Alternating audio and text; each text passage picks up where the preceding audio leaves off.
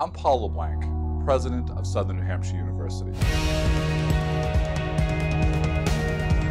I came to Southern New Hampshire University in 2003, and I came to this institution really drawn by its mission. When we help people understand their dreams and their visions, we're not in the business of education any longer, we're in the business of hope.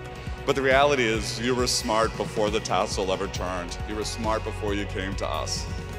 I have always treasured community, I've always treasured relationships. I've rarely treasured organizations. They just feel like corporate entities. But I've really come to love this organization. I think SNHU is a force for good in the world.